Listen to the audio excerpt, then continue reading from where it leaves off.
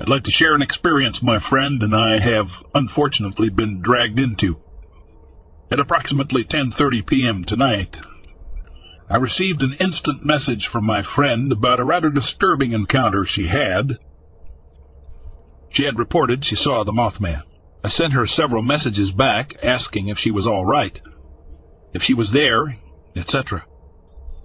She eventually sent me a text message with a picture that she drew of the creature attached. By this point, I was literally getting sick and trembling due to anxiety and fright. We began talking about it, and I noticed a tapping at my window, a very light kind of sound. My dogs both jerked their heads upward and stared at the window for a long time. Being in the state I was in, I refused to look. For a while, the tapping stopped. She and I continued to discuss the matter at hand. Suddenly, the tapping began again, but this time the dogs ignored it, and so did I. About 4 or 5 minutes later, I fought the urge to stare at my computer monitor and looked at my window. My blinds were closed, but I could faintly see something red and glowing, like taillights that had somehow made their way into the neighbor's backyard. I quickly looked away, not wanting to see it anymore. I looked again a couple minutes later, unnerved to see the red glow was still there. Again, I looked away and continued discussing this with my friend. Finally, I turned my head one final time and saw that the glow no longer remained. As I'm typing this email, I'm really worried as the tapping has begun again, and I'm really too afraid to move from this position. Above this, I've included my friend's side of the story, and should you post this, we would certainly appreciate if you could put them both into one piece. We discussed calling the police, but she didn't want to make a big deal about it. Her parents brushed it off, and I have yet to tell anyone in my house about this. I'm not sure what this was, a frightening delusion or a real situation, but I'm not sure if I'm willing to face the facts and find out.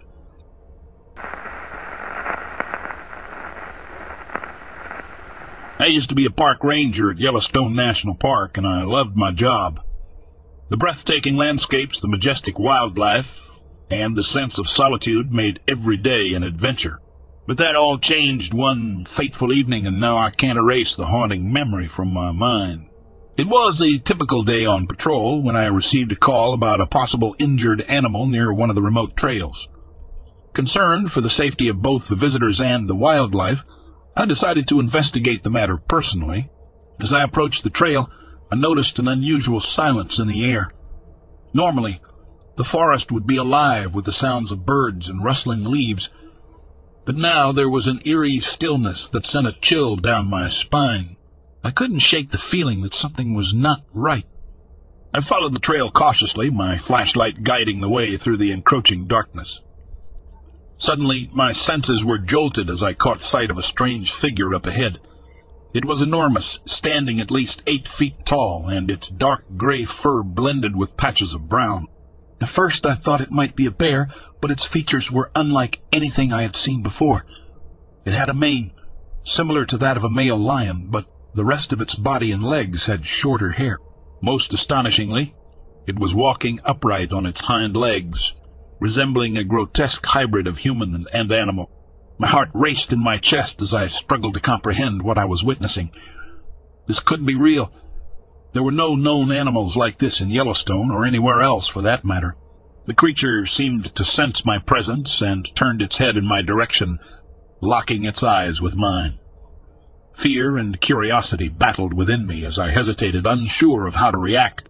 Then, without warning, the creature dropped to all fours and disappeared into the shadows, moving with an agility and speed that defied belief. I stood there, paralyzed by shock, trying to process what I had just seen.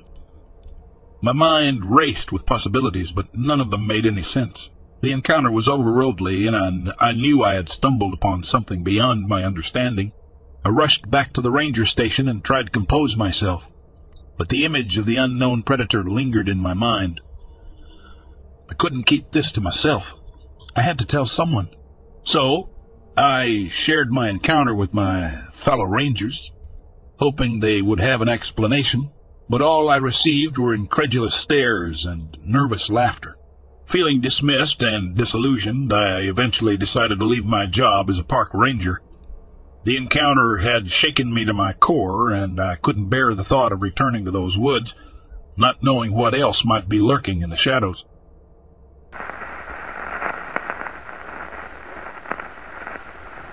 My friends and I were around 13, 14 years old. An old abandoned house was on a dirt road about 2-3 kilometers from where we grew up. We checked out the house and realized it was packed with marijuana plants and what looked like a sophisticated operation. We ran away, but 2 of my friends went back, wanting to steal the marijuana.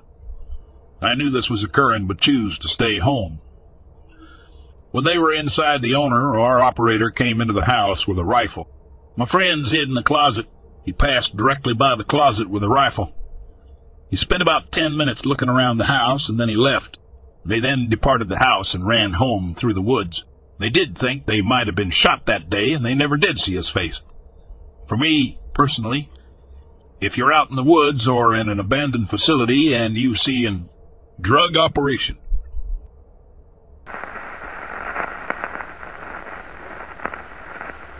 I found myself lounging near the tranquil shores of Falaron, a place known for its romantic allure. Lost in contemplation, I stood upon the rugged rocks, my gaze fixated on the vast expanse of the sea. It was in this moment that a peculiar sight caught my attention. Glancing to my right, I spotted 2 young men perched upon the rocks not far from where I stood. They possessed an imposing stature, towering above the average man. Curiosity piqued. I directed my gaze towards them, only to discover that they were observing the stars through a large square object of extraordinary brightness. Its radiance was nearly blinding, and as I observed it with astonishment, a breathtaking spectacle unfolded before my eyes. Mars, the red planet, materialized before me in vivid detail, as if a grand performance were unfolding on a theater stage. The 2 strangers engaged in intricate finger movements and seemed to communicate with the inhabitants of Mars. Astonishingly, the people of this distant world responded in a language unfamiliar to my ears. I beheld women and girls of ethereal beauty, tall and graceful, their captivating forms etching themselves into the depths of my memory. Birds of vibrant plumage flitted about, alighting upon the shoulders of these celestial maidens. I bore witness to a multitude of mesmerizing sights and heard melodies of unparalleled loveliness. After some time, the 2 strangers averted their gaze from the planet, and in the blink of an eye, Mars resumed its place in the firmament, just as it had always been. Overwhelmed by the encounter, I approached the enigmatic duo. As they caught sight of me, they shifted their positions and politely asked if I could spare a light. I offered them matches and cigars, which they graciously accepted. In return, they bestowed upon me a single cigar, claiming to have acquired it in Cuba the day before.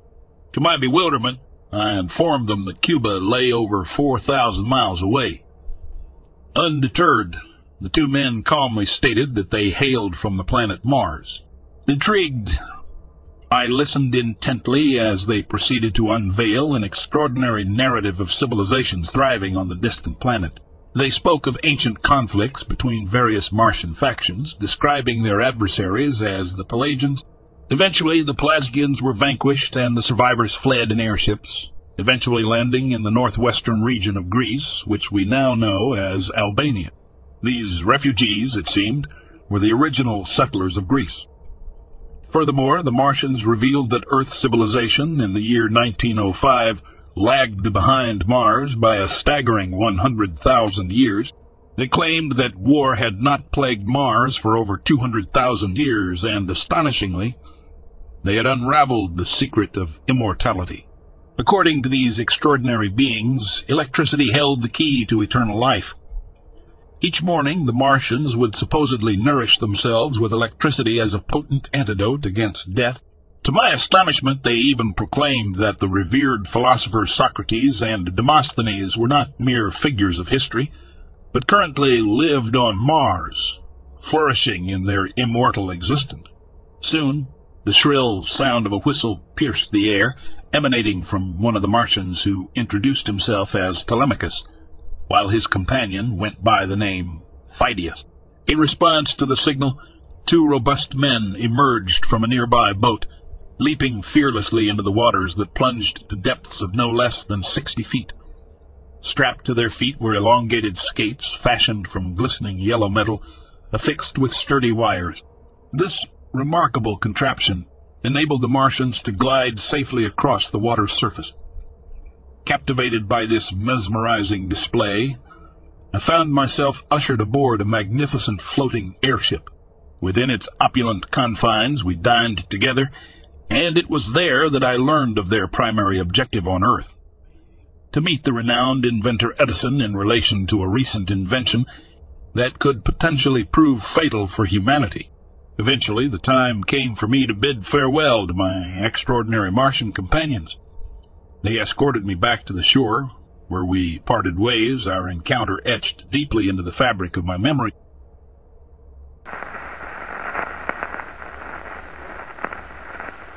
It was about 8 p.m., and I was driving home after dropping a friend off at her house. I came to an intersection, a red light, and stopped. Nothing out of the normal, just a regular night. The roads were fairly deserted. While waiting for the light to change, I saw something that looked like the back end of a deer as it quickly crossed the street. I didn't think much of it except for the fact that when I drive through there, I have to be careful because deer apparently like to jump in front of cars. That stretch of road is only a couple 100 feet posted at 40 miles per hour. I slowed to about 35 miles per hour to watch and look at the deer. When I looked to see if the deer was still there, I witnessed something quite a bit different. This massive thing was standing back a ways, but it was clearly visible. The yard it was standing in has a huge white shed with a light attached to the front, though. This didn't help because it cast a big shadow. The figure stood on the ground, but its height reached to about the top of the doors to the shed.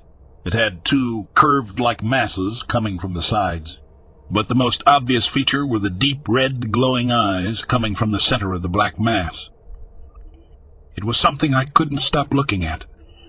I continued to drive, but all the way home, I felt I was being followed.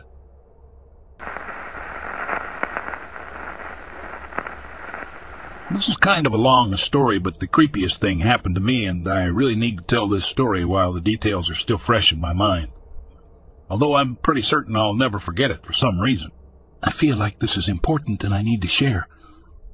Last night, May 31, June 1, 2020, I went to Chesapeake, Ohio to a friend's house to play music and sing. We jammed until around 3 a.m. When we left, we headed towards Proctorville, Ohio, to take the bridge into Huntington, West Virginia. That stretch of road runs alongside the Ohio River.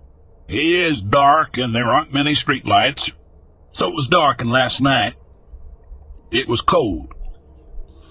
We were talking and trying to get the heat going when all of a sudden a tall black figure appeared seemingly out of nowhere on the side of the road, literally right beside my door, passenger side. We were going around 50-60 miles per hour, and this thing didn't budge. I felt it, though. No other way to explain it, except that it was so close to my door that I felt it, and what I felt was wrong. It was sinister and did not come from a place of good. It looked like it was about 7-8 feet tall. We were in a pickup truck. A Dodge Ram, I believe. It was so tall that my friend who was driving said maybe it was a roadwork, a black tarp draped over it. It was taller than the truck. It looked shrouded, almost like it had wings, but they were wrapped around its body. It appeared out of nowhere, and it seemed like it leaned toward the truck as we passed by it. So close that I felt it, like in my soul and in my skin. So close that if my window had been down, I could have touched it. It made me actually shiver as we drove by it. I'm an empath, and I'm telling you this thing sent me everything it had, and it had nothing but darkness to send. I've never felt anything that creepy before, like to the core. We were both shaken by it. I still am. My friend wanted to turn around and go back to see what it was. I did not. Fast forward a little bit. We get to the bridge, and of course it's closed. So we end up having to turn around and go back towards Chesapeake, which meant we had to go back through that same stretch of road again. And right as we were getting ready to pass another car, that thing comes out from behind the car and looked like it was floating or gliding across the road. and it crouched down almost like it was getting ready to pounce or take off. It was then I could see the top of its head, which was shiny and black. My friend said maybe it was a person on a skateboard because of the way it was gliding or floating in the middle of the road. He then proceeded to say that was some Jeepers Creepers. All I know is this. It was not a 7-feet person dressed in all black at 3 in the morning. This was not human. It was evil, and I hope I never experience it again. Has anyone else seen this figure? If so, please let me know. I need to discuss what happened.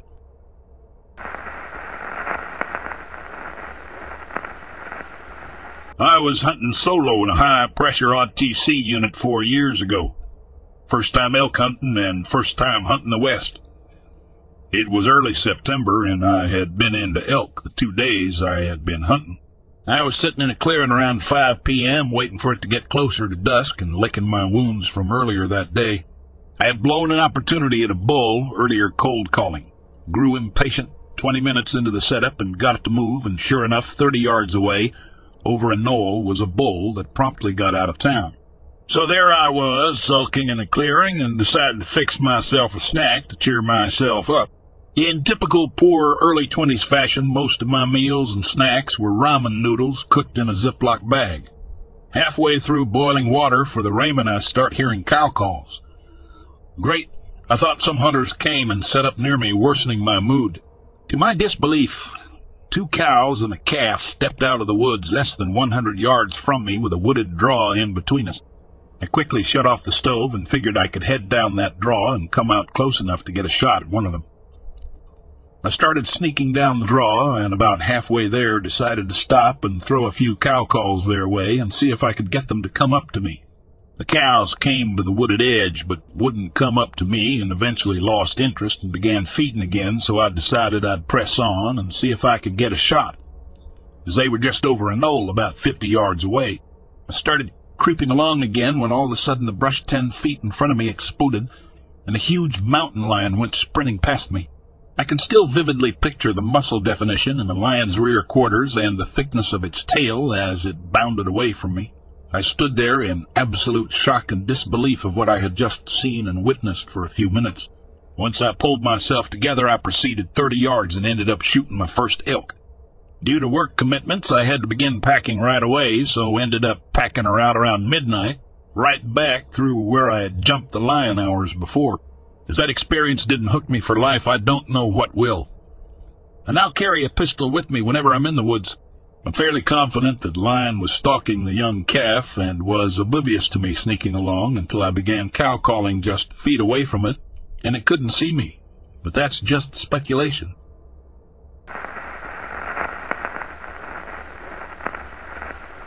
I remember the day vividly. The rain was pouring down, and I was hunting caribou with my friend in eastern Alaska. We had been on the trail for a few hours when we saw a man riding down the trail on a 4-wheeler. He stopped us and asked if we had a satellite phone. He looked panicked and told us that his girlfriend was dead in their tent when he woke up. Without a second thought, we gave him our phone and watched as he frantically dialed for help. We waited with him for a while, and then he took off back up the trail towards the campsite. We decided to continue hunting, hoping that help would arrive soon. Later that day, we saw a trooper on a 4-wheeler with a side-by-side following with EMS on the side head up the trail. We assumed it was for the man's girlfriend and felt relieved that help had finally arrived.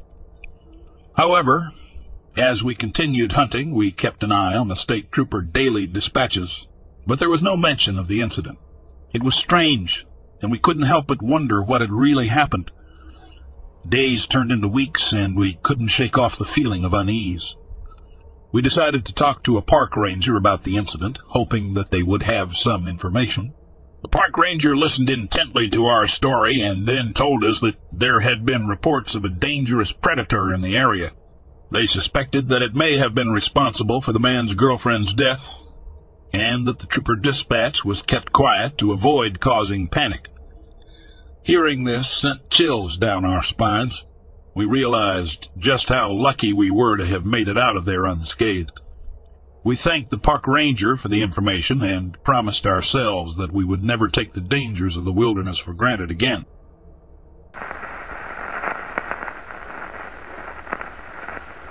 I was always fascinated by the stories my son Jack told me about his discovery of Bigfoot Cave.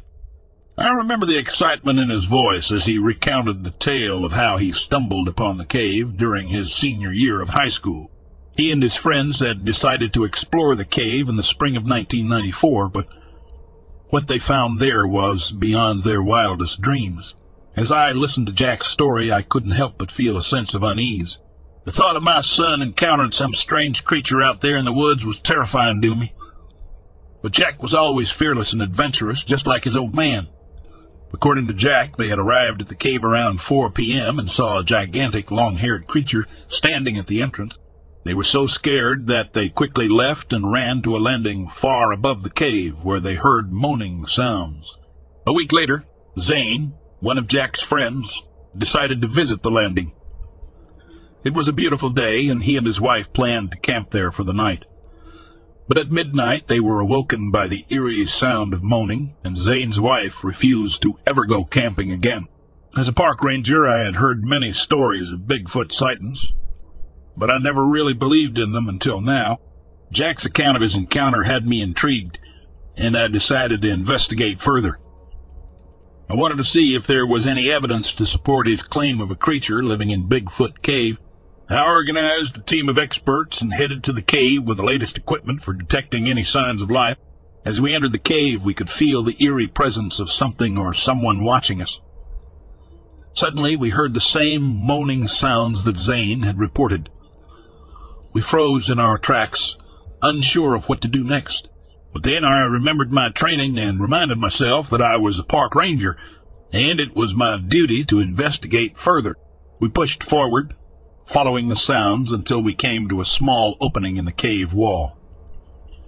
And there, to our surprise, we saw the unmistakable footprints of a large creature with 4 toes. I knew then that Jack and his friends were telling the truth. There was indeed something living in Bigfoot Cave. I made sure to report my findings to the authorities and to take all necessary precautions to protect the public from any potential danger. As for me, I still think about that moaning sound in the night and what it might mean, but I am grateful for the experience, as it opened my eyes to the mysteries that lie hidden in the forest, waiting to be discovered.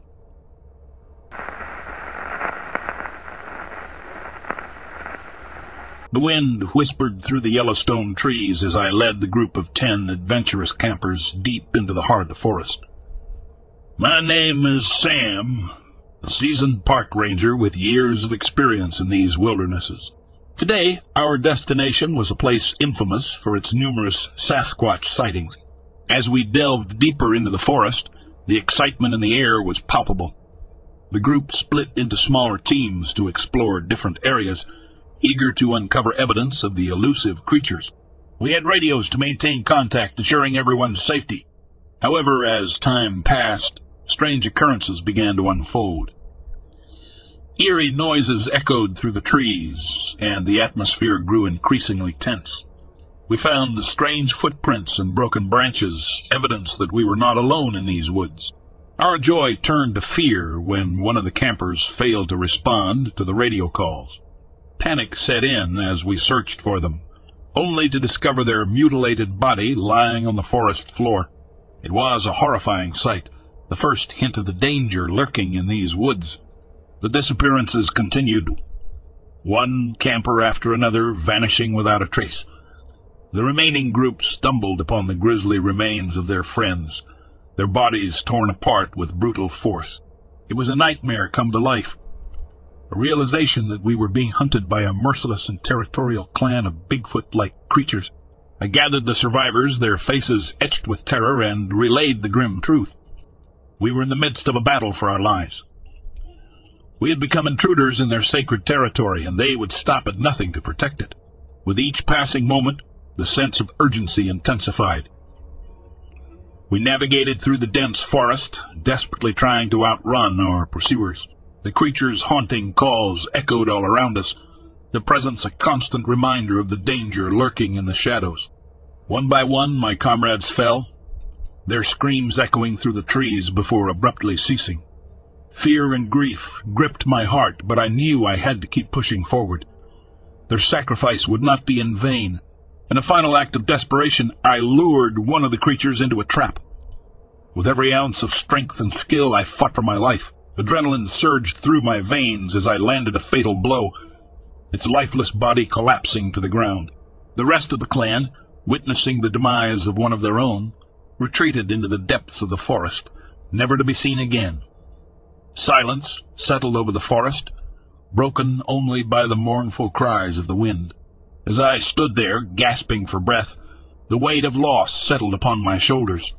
The creature I had slain was responsible for the deaths of 10 campers, precious lives snuffed out by a merciless predator. I vowed to carry their memory with me, forever haunted by the tragic outcome of our expedition. In the aftermath, I emerged as the sole survivor, forever marked by the horrors I had witnessed. The forest, once filled with wonder and mystery, now held a darker truth. The legend of the Sasquatch had turned into a nightmare, a chilling reminder of the perils that lay hidden within the wilderness. With a heavy heart, I returned to civilization, burdened by the knowledge of the price we had paid. The memory of that fateful journey would forever serve as a cautionary tale, a reminder to tread carefully in the realm of the unknown. And as a seasoned park ranger, I would forever carry the weight of the lives lost, a guardian haunted by the memory of a battle against unimaginable creatures.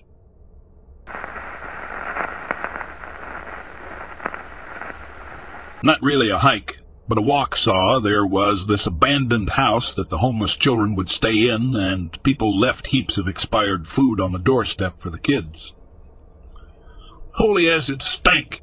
Saw something stuffed in the crawlspace vent on the side of the house and checked it out. I realized it was the top of a black man's head. I was terrified and turned around and walked away as fast as possible. This was one of the worst parts of town, so I didn't do anything, but I still think about it.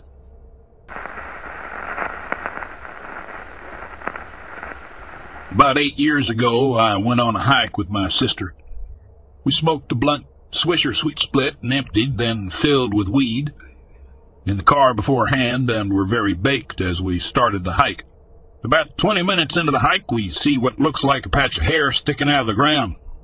I make a joke about it, and she starts to get really freaked out. I look closer, and sure enough, it looks exactly like human hair. We sat there for a good 10 minutes contemplating what to do, even considered calling the cops. Finally got tired of the eerie dread and pulled at the hair. Turns out there's patches of grass that look just like human hair.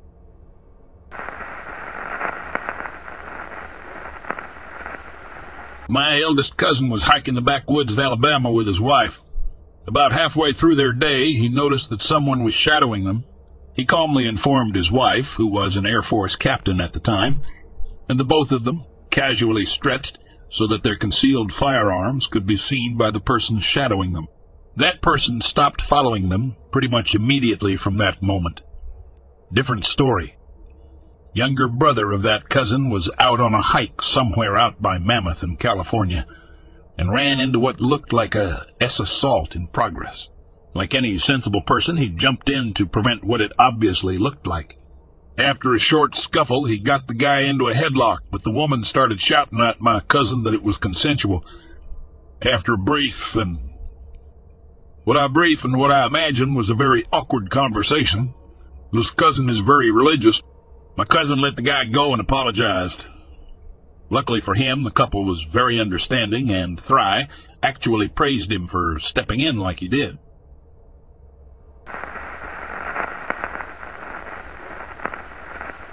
As a park ranger named Jack, my days were usually spent exploring the rugged beauty of the Grand Canyon National Park. However, the tranquility was shattered when reports of strange occurrences reached my ears. Campers spoke of hearing unsettling whispers and witnessing unexplained phenomena deep within the forest.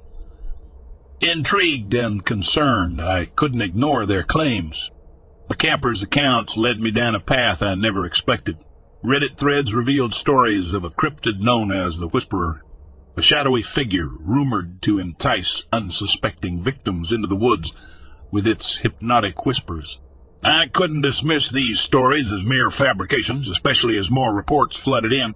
Determined to uncover the truth, I delved deeper into the forest, my senses alert to any unusual signs or sounds. The forest seemed alive, whispering secrets that danced on the edge of my perception. Each step brought a mix of anticipation and trepidation. During one of my patrols, the atmosphere crackled with an undeniable energy. The air grew heavy and a chill snaked down my spine. I cautiously moved forward, following a faint trail that led deeper into the heart of the forest. And then I saw it. A flicker of movement in the shadows caught my attention. My heart skipped a beat as my eyes focused on a creature, a cryptid standing just beyond my reach. Time seemed to stand still as I registered its presence. Without thinking, I reached for my rifle, a reflex born out of self-preservation and the instinct to protect. The weight of the weapon in my hands gave me a false sense of control. I took aim, my finger tightening on the trigger. But before I could fire, the cryptid vanished into thin air. It dissolved into the darkness, leaving only the echo of its eerie whispers behind. My shot missed its mark, and the creature was gone, as elusive as ever. A mixture of frustration and awe washed over me. The encounter left me shaken. My belief system shattered.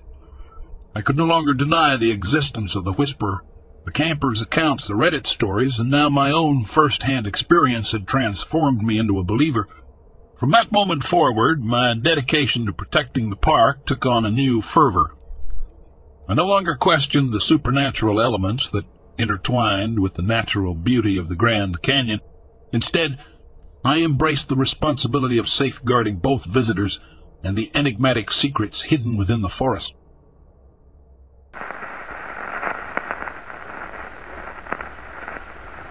I have worked many different jobs in my lifetime, starting as a janitor. I worked on a farm for about 2 years at one point, later as a PE teacher in a high school. I was even an officer before eventually moving to New Jersey, and eventually getting a job as a park ranger in the Pine Barrens. I'd moved to New Jersey to be closer to my family.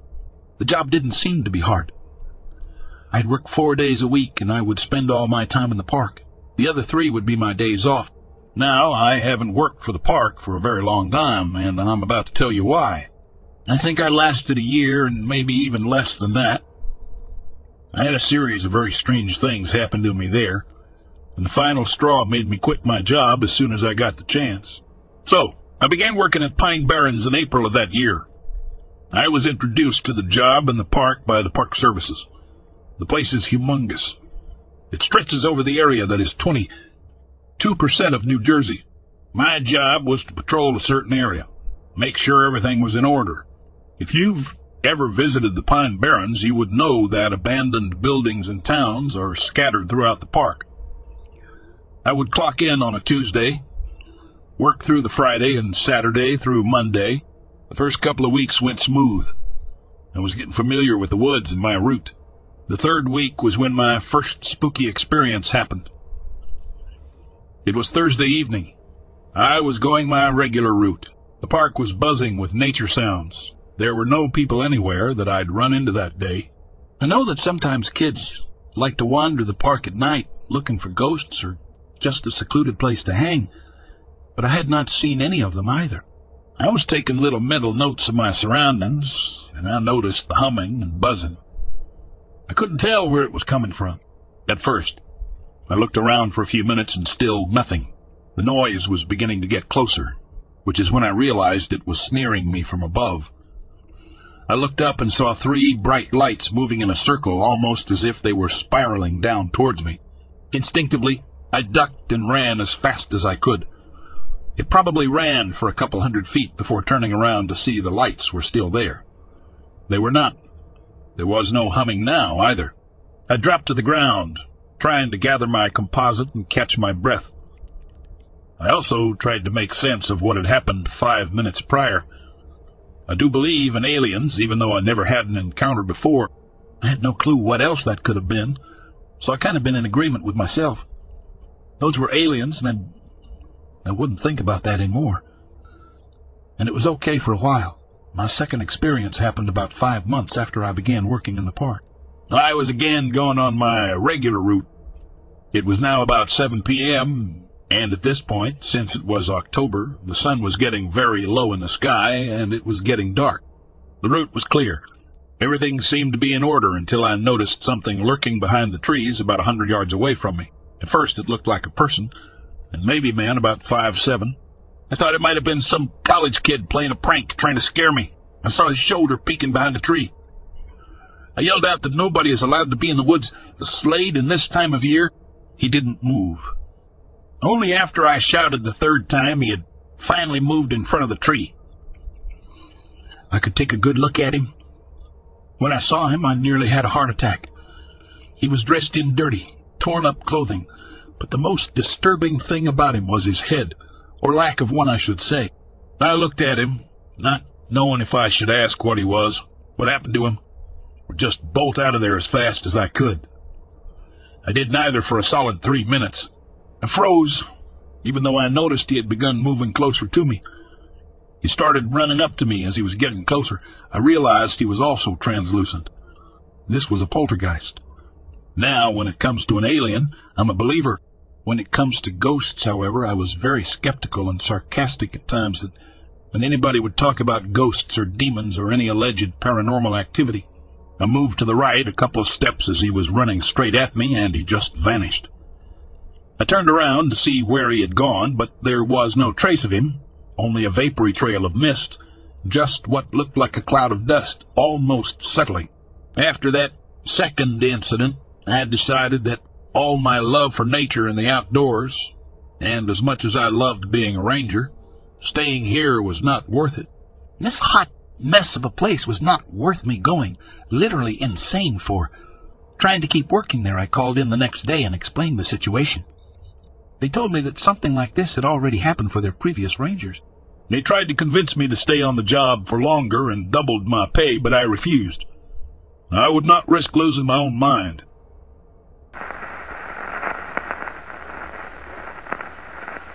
Hiking with my scout group a few years back.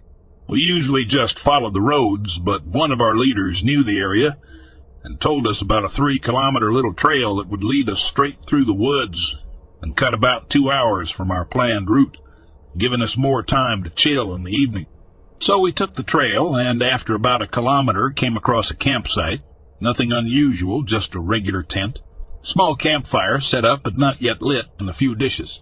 Then we heard some noise, like someone trying to scream. So we investigated and found a little girl about 6, tied up and muffled in the back of the tent. We asked her who she was and how she ended up tied and muffled on that little trail, but she only spoke Dutch, so I had to translate for the rest of the group. She said her uncle had taken her out to go camping for a few days, and that once they'd arrived here, he'd told her not to leave and tied her up to make sure she wouldn't. We assumed he was a, quote, kid lover and going to her or else straight up kill her, so we took her back to the main road. Called the police, and when they arrived and took care of the girl, a few of the officers asked us to lead them to the camp. When we got back there, the tent was gone and the fire was broken up to make it seem like there had been nothing there, but you could tell there had been a campsite, and we saw footprints all over. So we assumed that the uncle of the little girl had either seen us talk to the girl and take her away, or else came back from wherever he was to find the girl gone and assumed he was found out and packed up the tent quickly and noped out of there. I shudder to think what would have happened to the little girl if we hadn't heard her or found her. Edit to clarify. We were 8 guys, between 12 and 16. Some of us were actual bodybuilders, or as close as, and tall AF. I assume he thought if we'd seen him, we'd beat him up, which we absolutely would have.